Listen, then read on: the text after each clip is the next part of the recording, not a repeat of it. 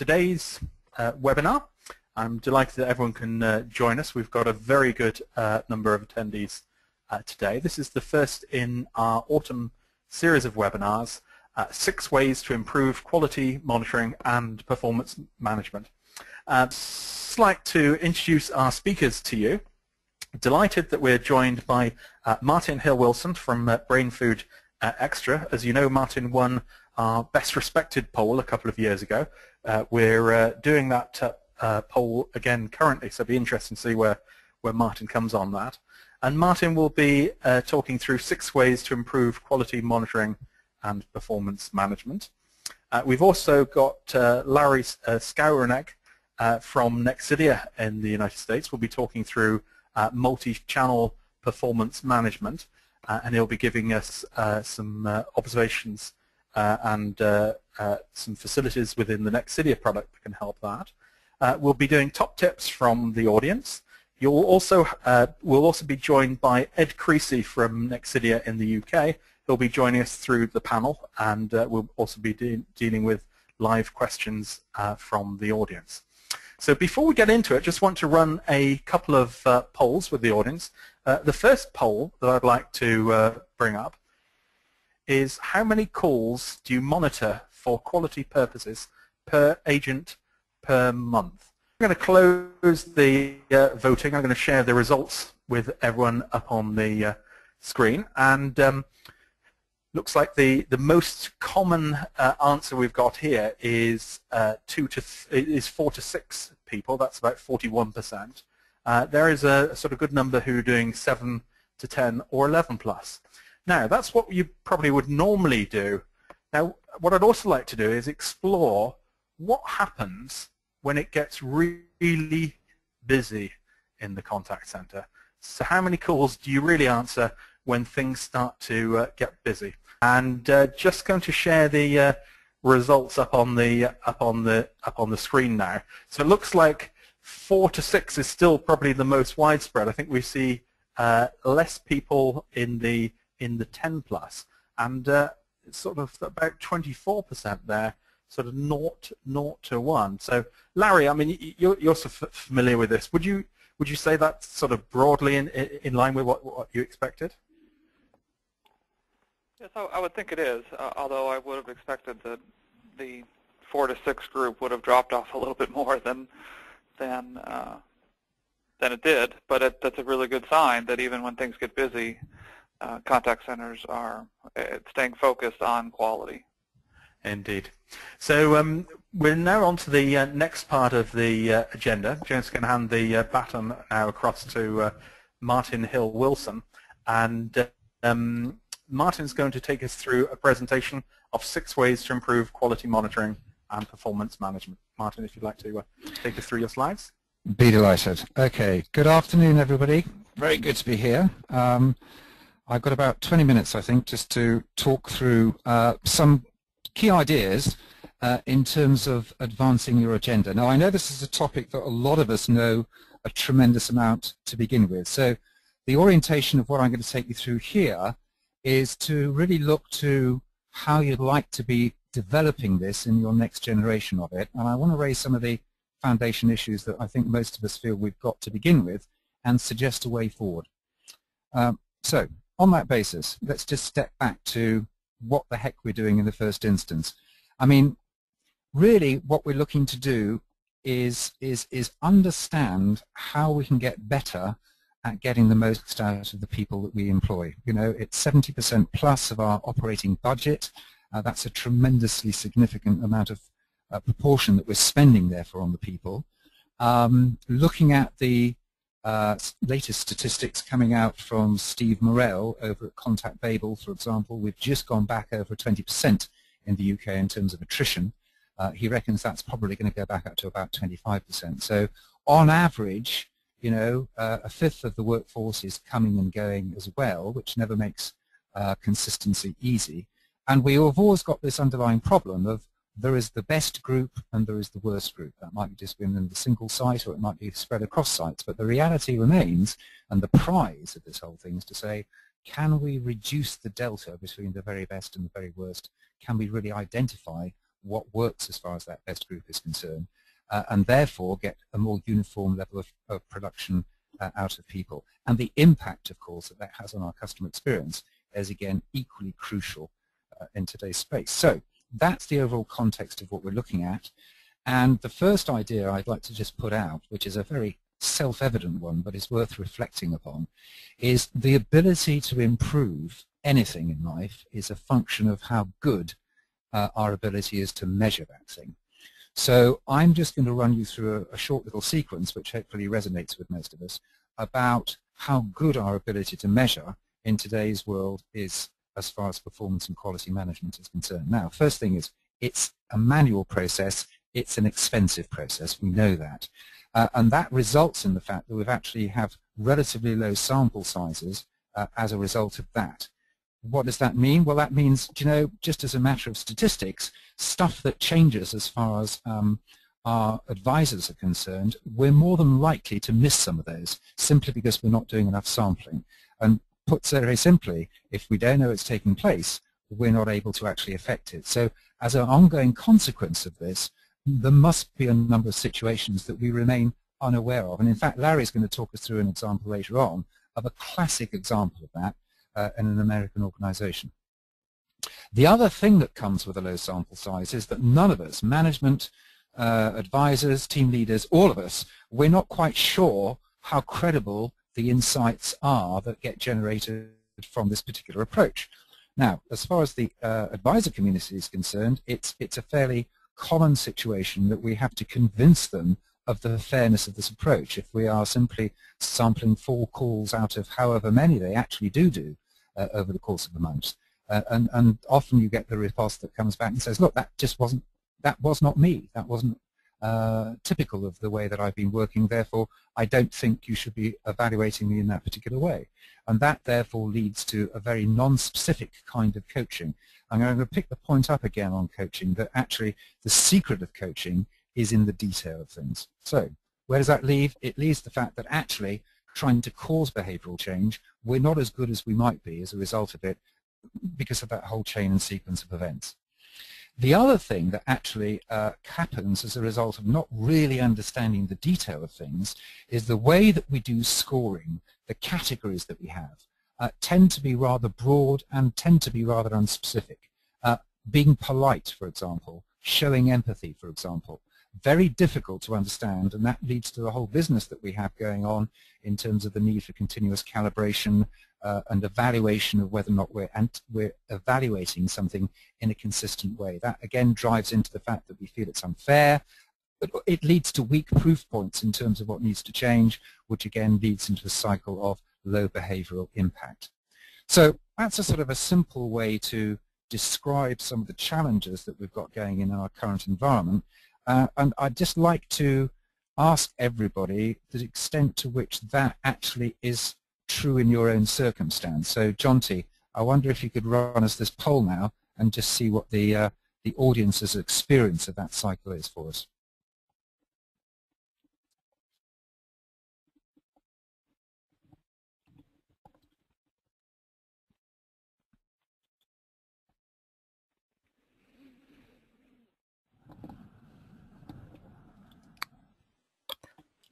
Hi everyone, we don't seem to have Jonty on the line at the moment, or he's muted himself.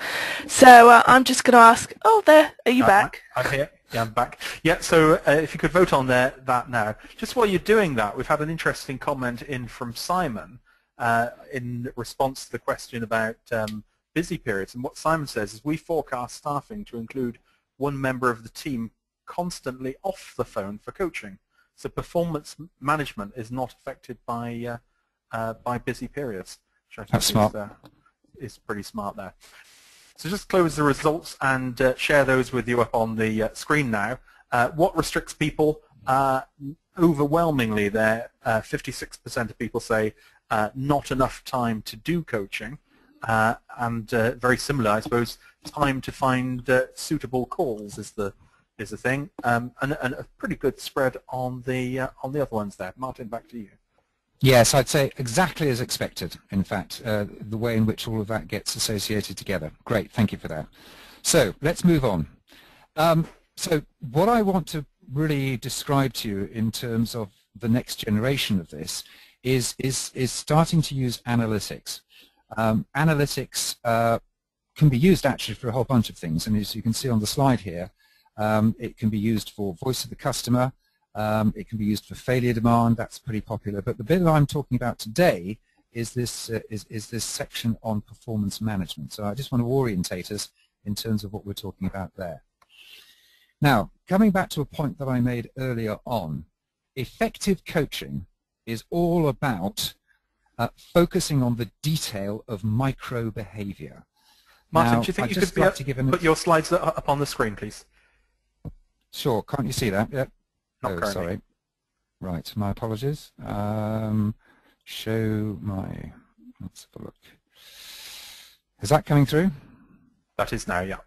Okay, great. Let me go back then very quickly. So the section that I'm talking about today is performance management within the use of analytics. And the key idea in terms of our next tip is focusing upon micro behavior. Now, something that is quite recent for us to give a good example of this is we did very well in a number of areas as far as the Olympics are concerned, and in particular a form of racing that took place. And somebody that came to the surface in the middle of all that was a guy called David Brainfood. And he has done some really interesting work with his team there. And if you can just put your eyes onto that quote, I won't read it out, but the whole essence of his success has been his ability to spot things that are really very, very detailed. I mean, I think he even gets concerned about the amount of sweat that is generated and held within the costume of the cyclist, and how does that impact their aerodynamic capabilities and all the rest of that. Now, I think that's more extreme than we need to get into as far as the call center is concerned, but the principle here is absolutely on the money, which is the more that we understand about the detail of behavior, the more able we are to actually help people change their own behavior, i.e. effective coaching is a function of that. So let me give you a number of areas where I think that this could apply as far as call center is concerned. Certainly, everything that we need to do around of compliance and script, the better we understand the way in which people are or are not using that, again, the more effective we can be. Attrition, whether or not we're talking about new hires. Now, again, most people will have modeled the fact that there are key points at which people come or they go as far as employment is concerned. And generally speaking, the first day out on the phones is terrifying, and then I think the next 12 days, I'm not sure about that, but a very short period of time, people either stay or they don't get over that hurdle. And that's the point where you really need a terrific amount of mentoring, hand-holding, and detailed feedback to help people get through. That's a high-yield area. Same too with customers, by the way, if we can understand all the symptoms of when customers are giving us clues around of when they're likely to disappear. Sales conversion. Let me give you an example around of this. You've got two groups of people, possibly both of them are doing fairly well in terms of conversion, and yet one group is twice as productive in terms of signed opportunities than another. You've got to really get into the detail to understand what's happening there. Let's say, for example, it's as simple as the difference between the use of open versus closed questioning technique. Now, you really need to be able to study things to be able to understand the difference between those two things. Once you've got it and you understand it, it's a piece of best practice that you can pass across to the other team, and therefore you can start to see things improve.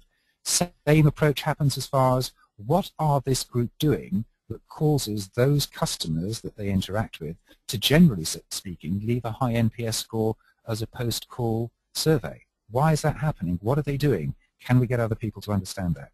And then there's just a general principle, which is that we're always chasing this kind of opportunity, which is how can we get the same result in 50% less average handle time? If one group's doing it well, another group's taking twice as long, why is that? And what can we do to spread that best practice? So, if we think about that, how are we going to achieve that? Because the survey told us actually the trouble we've got is the time it's taking us to find these opportunities for getting into the detail, and then that impacts on the time that we've got available for us to coach. So analytics allows us to fundamentally reorganize the way that we use our resources in a much more intelligent way, and it's contained in those tips. What we can now do is automate the process of searching, both for risk compliance management and also for opportunity to improve things. What we then do is we use the people side of what we're doing in terms of finding the relevant stuff and making much more powerful interventions as a result of that. So if you step back from that, the tip that I'm putting out here is to say, actually, what we're really looking at here is a complete reinvention of the way that we utilize people. And that's actually what this survey is all about. It's stepping back and saying, what are we really looking at in terms of appraising this in the future? So let me give you a little model, if you want, to think about the way in which you could be working. Let's assume you've got multi-channel, by the way. Larry's also going to talk about this in a while. You can use not just voice, you can talk about text-based interactions, could be email, could be chat, could be SMS. In today's world, it could also be social channels as well. What's your performance improvement workflow that you need to be developing? First idea is you automate the process of discovery. Again, I'm not going to spend time on that because Larry's going to give us examples how that's actually done. What you then want to do is, once you found an area of interest, is get into the detail so you can start to understand some of that micro behavior that I was talking about. You're then in a position where you can sit down with an advisor and say, listen, this is what's happening, this is the information, let's really talk about this, let's understand this in a supportive, collaborative kind of a way. And then we've got the ability, because we understand the detail of it, to actually output actions and an improvement list. All of which, by the way, then needs to be underpinned with two things. The ability to track that behavioral improvement at an individual or a team level, but that's a very powerful notion, at an individual level.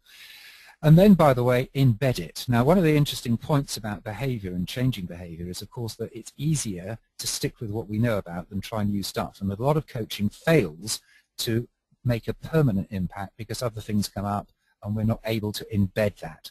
So part of this cycle has to recognize that we need to be able to provide both team leader and advisor with the ability to stay focused until that becomes a natural part of somebody's behavior. So that's my other point to you. Sustaining improvement begins with the ability to maintain attention, as I just showed. So let's have our second poll and ask the question, which of those, from your point of view, do you reckon is most important? Okay, if you'd like to vote now. So which step matters to you most in the performance cycle? Is it discover? Is it deep dive into detail? Is it the debate, the discussion? Is it action? Or is it about tracking and embedding it into your actions? So if you'd just like to vote on that, it is a single vote. So if you could vote on the one that is most appropriate. If there is an answer missing on there, if you'd just like to type that into the question box, just going to close that off now and share the results with everyone.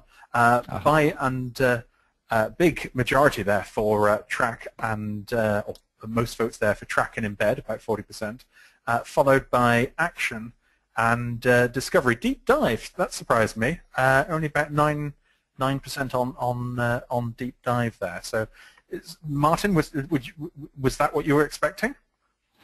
Yes, actually, it certainly. I'm not so sure about the deep dive bit. Maybe Larry can explain that better. Maybe I haven't really passed the idea over in a way that people can understand. But the bit about not being able to track and embed, I'm delighted that that's been picked up, because I'm clear that that is a major problem that we've got. So that's good. Let's just quickly. I've only really got one last outstanding idea now that I would like to go through. Is that visible, Jonty? It is indeed. Yeah. Okay, great. So the other area, by the way, that really does matter is the ability then to make sure that the changes that we can see behaviorally are then reflected in all the associated support services that we have as part of our overall customer service ecosystem. So the top layer, generally speaking, the top of the screen is to do with people that we can affect within our customer service environment. QA team, obviously, need to be absolutely involved in that, team leaders, customer service leadership. Also, by the way, if we're making breakthroughs in terms of behavioral change that we've not been able to make before, that's going to surely feed back into our workforce management planning as well, because it may well be actually our productivity suddenly makes an absolute step change, which should then be reflected back into our planning. So the point about closed loop is have we made sure that all of those people have got the right level of visibility and are brought into the process of participating in a way that means we keep moving forward in a coordinated way. The second bottom part of the screen talks to the fact that actually also this impacts other areas. Training, obviously, it impacts because it suddenly allows us to be much more forensic and detailed about the kind of training that we want to put back into possibly the induction program or standard modules. HR, it may teach us some stuff in terms of how we recruit, for example, and how they can support people better there. Legal, it may also, well, it will change the way in which we do compliance management, and the mere fact that we can automate and we can actually do that in a much more comprehensive way leads to a very interesting discussion with those who own that issue in a functional sense. And then voice of the customer. Although this is primarily focused at the moment on us discussing performance as far as advisors are concerned, it will inevitably throw up issues and opportunities as far as the end customer is concerned, and therefore we should be feeding that back into whatever team owns that within the organization. So therefore, final idea is this: ongoing improvement is facilitated by closed-loop management. And I think that takes me to the end of my section, Jonty. Okay, thank you very much for that, Martin. I think there's some very good food for thought in there. Just a reminder that we are looking for top tips for quality monitoring and performance management. So if you'd like to add in your tips, we've had about 3 or 4 so far. So if you add in a tip, there's probably quite a good chance if it comes up top, you'd win that bottle of champagne. I'm now delighted to hand across to Larry Skowronek from Nexidia. Larry is going to talk about multi-channel performance management. So I'll just pass the baton across to Larry. And Larry, if you'd like to put your slides up on the screen and take us through your presentation, will be great. Larry, across to you. We're seeing an agenda. We are. Thank you, Jonty. Can you? All right, great. Thank you. So what I'd like to do is follow on some of the themes and get a little bit more specific. Some of the themes that Martin introduced. We've kind of covered the first couple or several bullet points here, and I'm going to go through a little bit more detail and expand on those thoughts. The first thing that we have to reiterate is the fact that the traditional performance management, quality management process has always relied on, you need to have that process be based on what's actually going on with individual customers and with the agent's behavior. And the only way to do that is to get into the individual interactions. And so traditionally, as everybody noted in the poll, it's a very expensive process to go about finding calls that give examples of behavior, and a lot of coaching programs rely on simply taking a random sample, a very small sample out of the overall interaction population, and using those randomly sampled calls as the way to find performance issues and measure performance. And we know that, as Martin talked about, that the biggest issue with that is that the samples are just plain too small.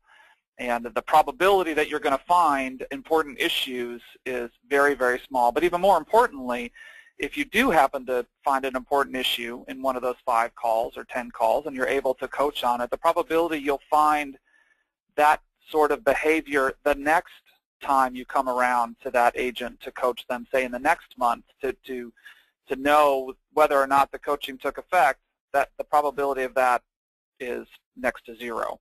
So this is why the traditional quality monitoring programs have trouble.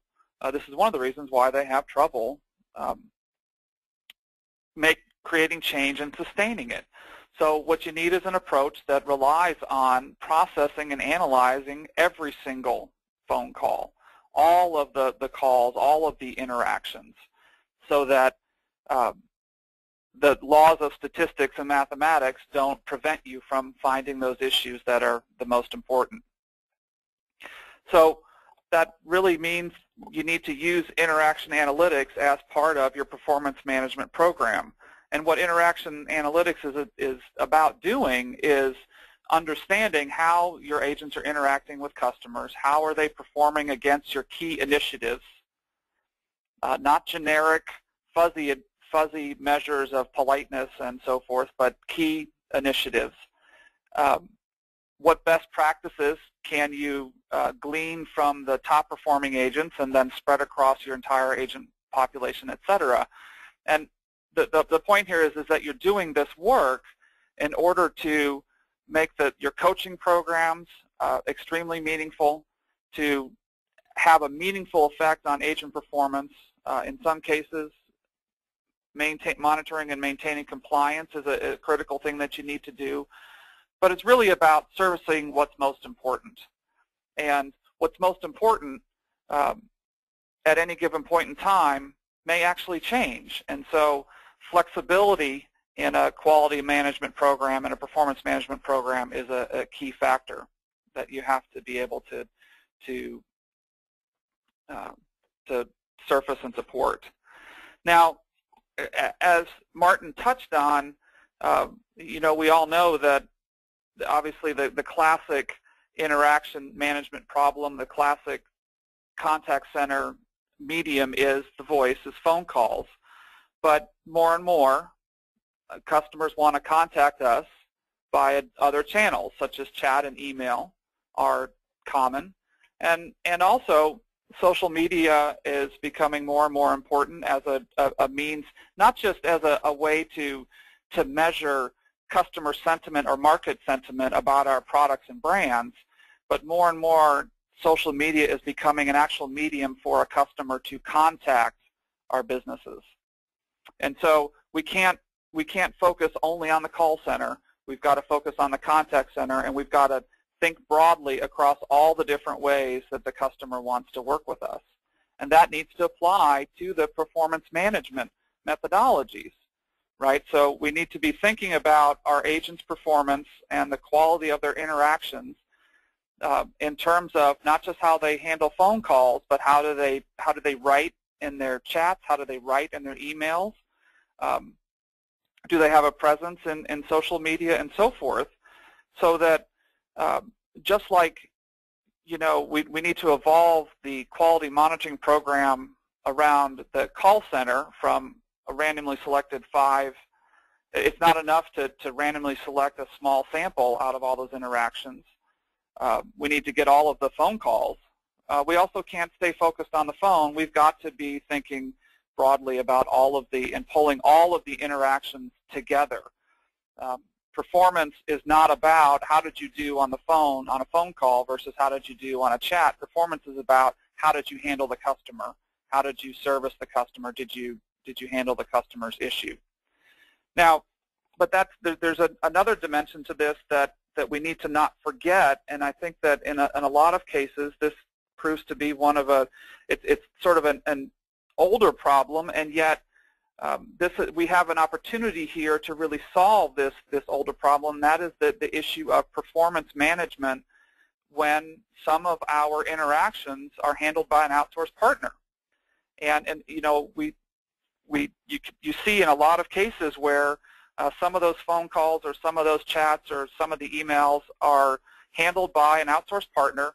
That partner may have resources in another country. That partner may have their own infrastructure and so forth. And in a lot of ways, what happens at that partner's location is a black box to us. And it doesn't need to be that way.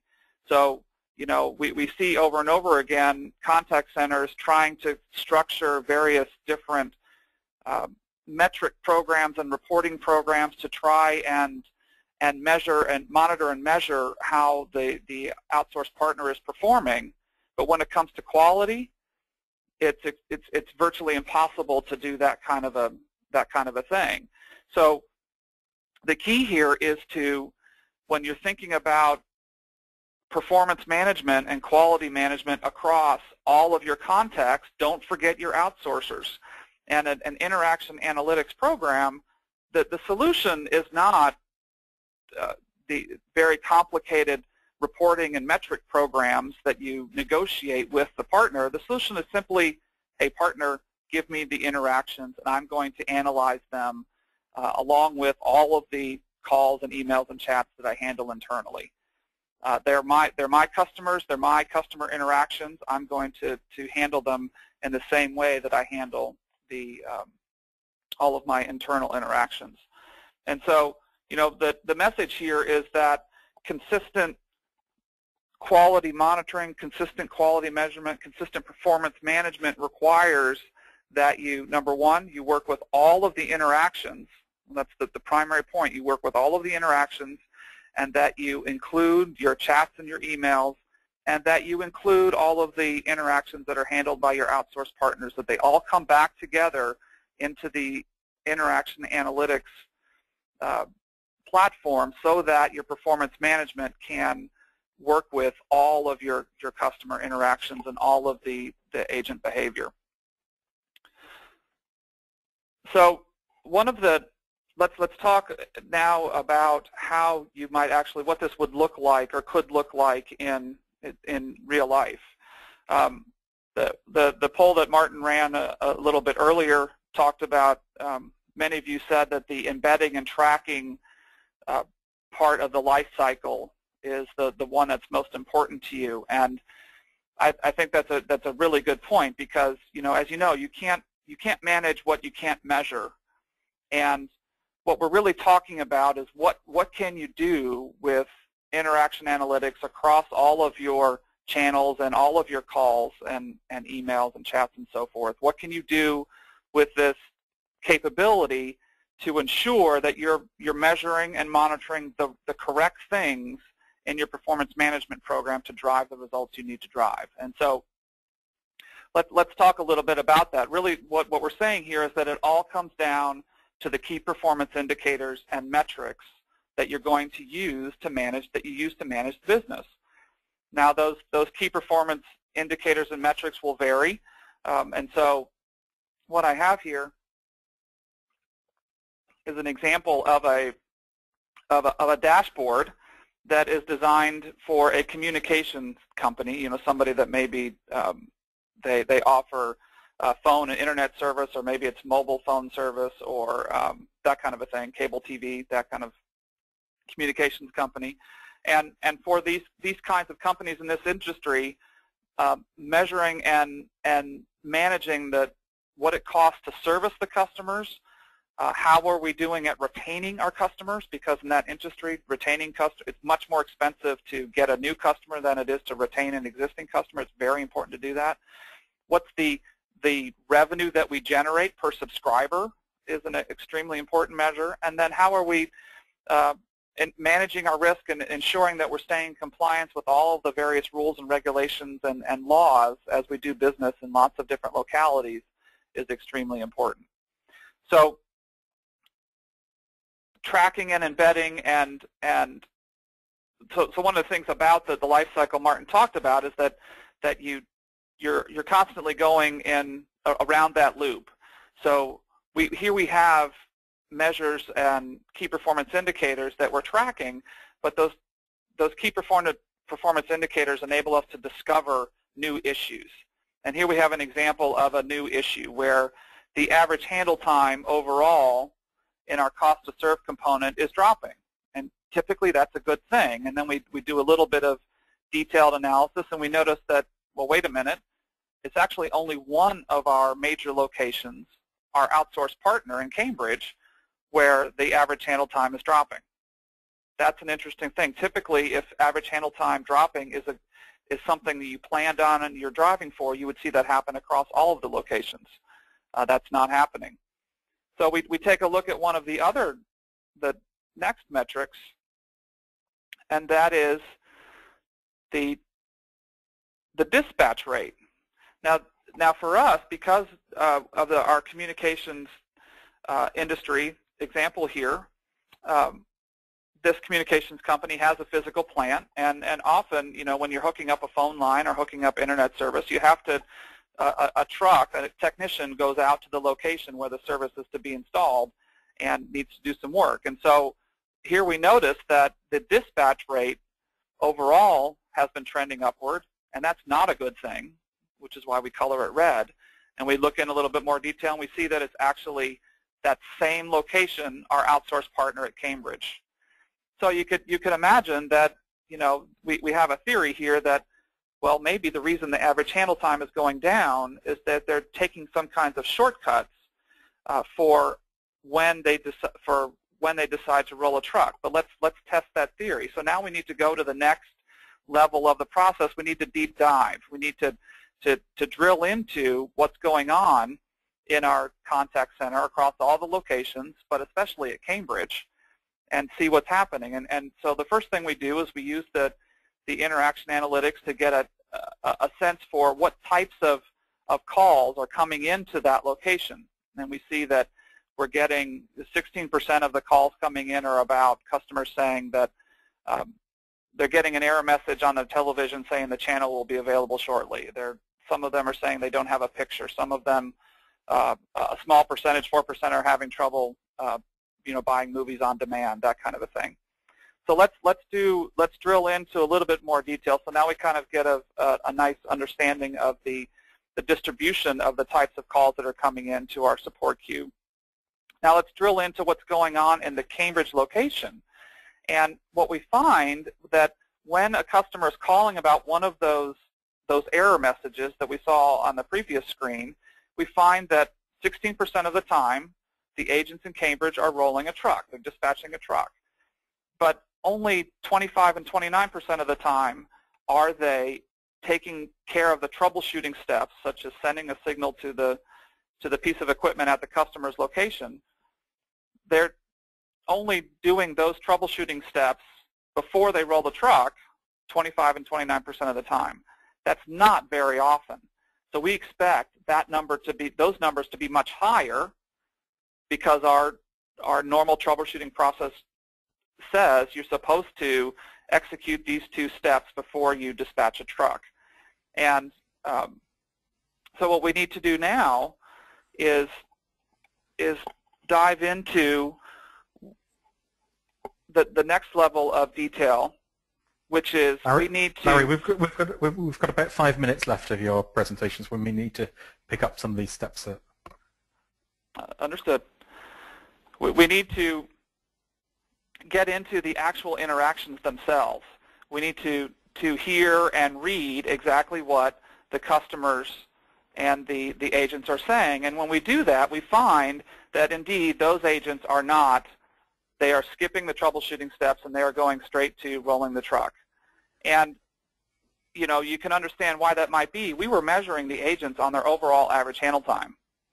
And we are probably paying the customer on, or the outsourced partner on keeping average handle time down. So what are they doing? They're skipping the troubleshooting steps because that's what we told them to measure. So what we need to do now is take action. We go into that outsourced partner. We coach the outsourced partner on, hey, look, you've got to do the troubleshooting steps before you dispatch the truck, and we're going to change the measures, and we're now going to measure. We've created a metric here, the legitimate dispatch rate, and we're going to measure agent performance based upon the fact that they are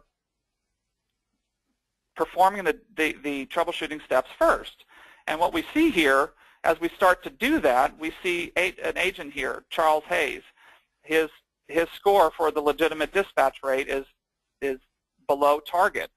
And we look at the trend of his performance within the period. So this was a measurement of the last 30 days. And indeed, his legitimate dispatch rate is gradually going downwards. So what we want to do is we want to focus on Charles Hayes. Charles Hayes is an outlier that needs coaching, right? Now, we also notice that there are other agents, such as Anna Lopez, who's doing really well, except that when we look at the trend over the last 30 days for Anna, we see that she's starting to, and her transfer rate, one of our measures is transfer, and we're seeing her transfer rate starting to climb. So she may be green now, but she's going to be headed to the red. So now what we need to do, now the supervisor knows which agent needs the focus. So we're going to go into to focus on Charles Hayes. We're going to pull back all of Charles Hayes' calls where he dispatched a truck. We're going to, so these are all, every single one of these is an example of the behavior where the truck rolled without the troubleshooting steps. We'll pick one of them to fill out an evaluation form, the traditional quality monitoring form. And we do this, we need to do this so that we have a record of what the coach observed, and this will serve as the document that we coach around. But when we get into the coaching session, we're not coaching on a single randomly selected call. We're coaching on all of the calls, and the one that was selected here is merely an example. And if the coach and the agent see that they need to do it, they can go back and listen to every single one of those calls if they need to do. And so now the supervisors have a mechanism to find the agents that need attention and coach them so that the overall, the business metrics at the highest level all get moving in the correct direction. So the coaching program is tied directly to our highest level business outcomes.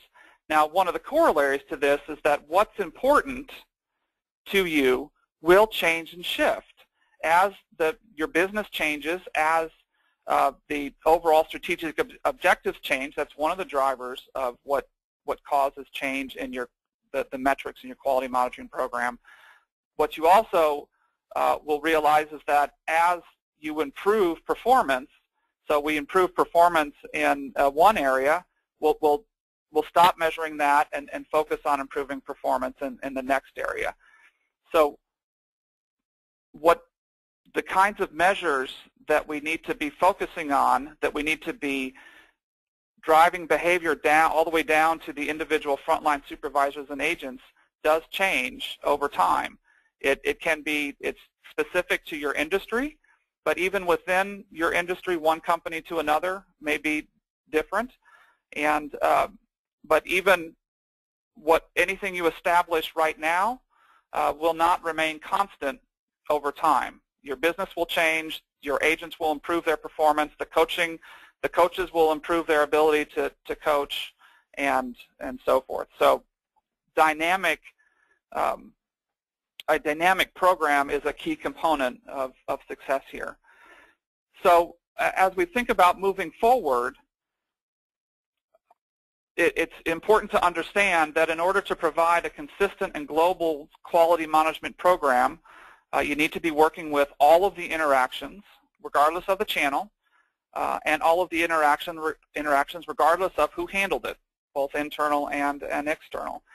As Martin was suggesting, you may be in for redeveloping your entire approach to how you handle things like headcount requirements for team leaders and quality assurance coaches, how you determine and state your performance goals, and the fact that they will need to be changing and be flexible, and then reorienting your customer service teams and the support teams for customer service, such as HR and legal, to move forward with new goals and be flexible as those goals need to change.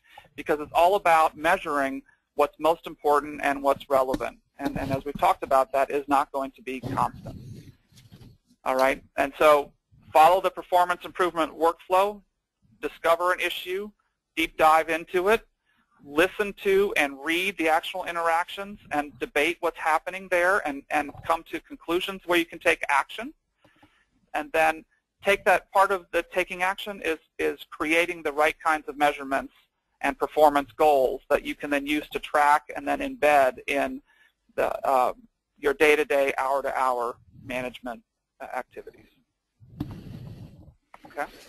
Okay, thank you very much for that, Larry. I think one of the most fascinating things I find is that lots of people have been using analytics for helping their quality management, quality monitoring programs.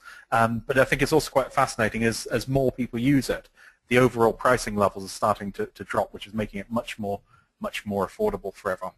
Now it's time in the audience to send in your hints and tips. So if you'd like to add those into the question box, we've got quite a large number of ones that have come in through already. We'll endeavour to get through as many as we can. I'm going to bring in our speakers, Larry Skowronek, Martin Hill-Wilson, and also joined by Ed Creasy as well to participate in the discussion now. The first tip that we've been sent in is engage your team in coming up with the quality monitoring. This means they understand it, buy into it, and also prove it to the customers. Martin, I think that's quite a nice tip there. The whole thing, brilliant. I mean, the more you can empower through involvement and co-creation, the more powerful it will be in terms of credibility, involvement, and willingness to change. So, a top tip there. Yeah, very good. Interesting one, Simon. Ed, I think this is sort of right up your street.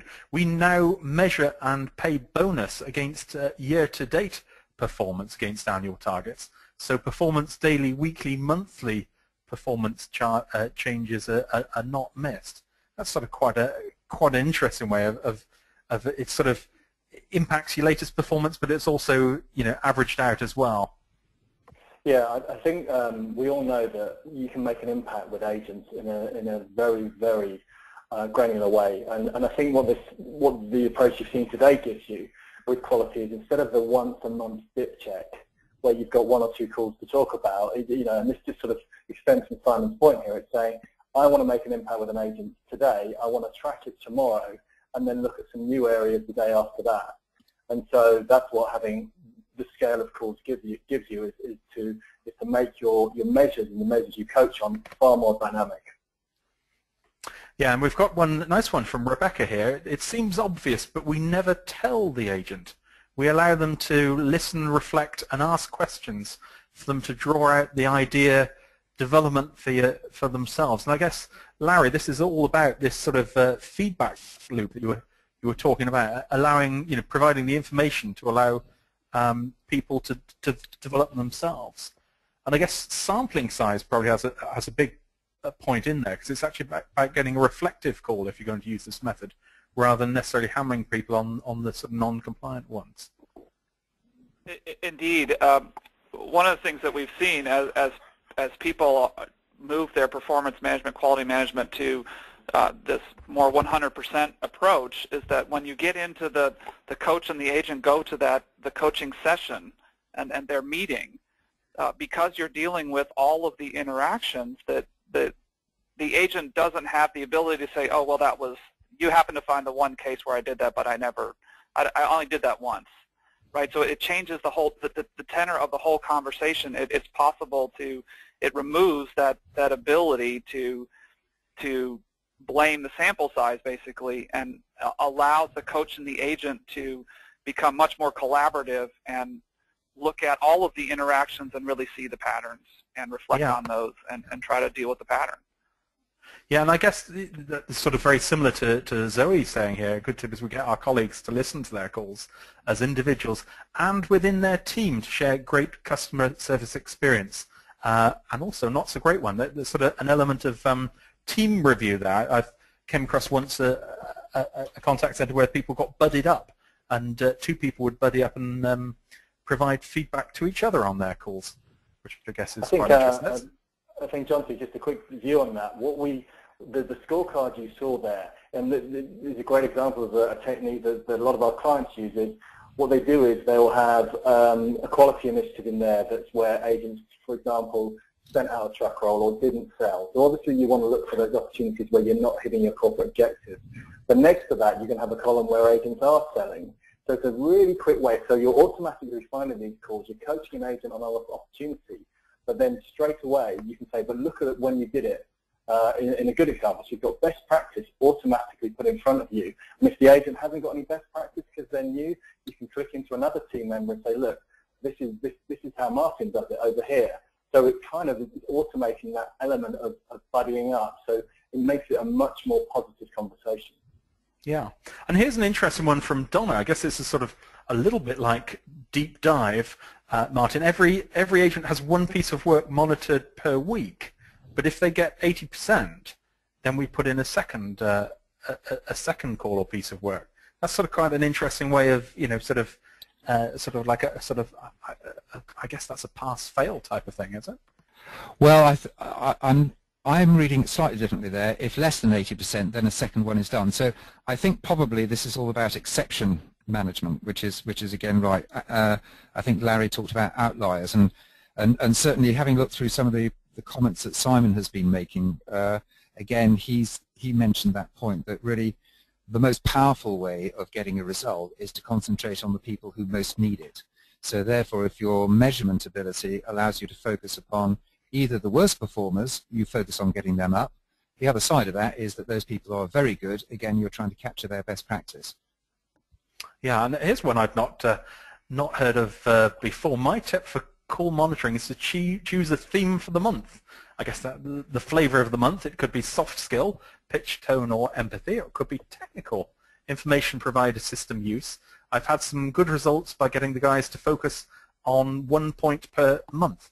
You can read the other bits in there. I think that's quite innovative in terms of the different approach. Let's go down the list. We've got loads of tips down here, so I want to make sure that we cover people. Teresa, I'll often ask a new team to conduct a simple personality test. This educates them on their own and others' personality types. I guess that's very much about, different types of personalities reflect, will deal with feedback on a different way. Some people, I guess, can be quite upfront about feedback. Others may not. Ed, have you come across that very much? Well, I think from what we're doing, particularly as we're trying to find specific call types, it links together actually both the last Kieran's point and this point, which is what you want to do is do coaching on specific examples, and it's more impactful. Yes, you still want all the good coaching models where it's open and an agent can talk about the things they need help with, but there's nothing more powerful than you're looking at a specific example in a conversation. So that might be, if you're talking about personality types, you might have a customer who's saying, I want to speak to a manager. You can do a bunch of coaching on how you deal with that month. And you can then have like a thematic approach to quality over the year. So month 1, I'm going to nail complaints. Month 2, I'm going to nail transfers. Month 3, I'm going to nail callbacks. So you can apply those principles to the way you do quality. Okay, and we've got huge numbers of tips coming through. What I'm going to do is I'm going to write up all these tips, and I think we're going to publish them in next week's edition of Call Center Help. There's some fantastic stuff. Lee has been giving the team the opportunity to listen and assess some of their own work, which is a sort of a topic that's come across. This person has said, improve the agent desktop. If you can simplify the agent desktop, then it could be a bit easier. I don't know if this is someone who sells agent desktops, but it's certainly a good suggestion. Gareth has said, learn what coaching method suits the individual agent. Some prefer a tell, some may prefer a grower. That's a sort of similar approach to one we've before. Lots actually let agents critique their own calls. Joe, interesting one. This is the last tip we'll take for the minute. Feedback after every call, which gives the agent an opportunity to improve their score before the next call is monitored. I guess that's going to be pretty difficult unless you have some form of scoring technology that can make that happen. So we know that there's a number of people who've got questions. We're now going to go across to questions and answers from the audience. So we'll pick up a couple of questions. Would having one of the agents you monitor completing call monitoring for one of the other teams on a regular basis with everyone getting their turn be beneficial? So let's see if I can... Martin, would you have a view on that one? I'm not quite sure what the question is here. Yes, I would support anything that allows the people who are being monitored to get more deeply involved, to see both sides of the fence. So I think that is one of a number of themes. Rebecca's come up with an idea of that as well, and I'm absolutely supportive of trying to get people much more involved in it. So rather than being spoken at and being subjected to, people feel a much greater sense of ownership, and that's a good technique to help facilitate that mindset. So yes, good idea. Okay, James has said, I'm part of a 4-person QA team, and in the near future it's being looked into that behaviors will be removed from our framework as it's seen too open to interpretation. It was mentioned earlier in the presentation we need to be more specific.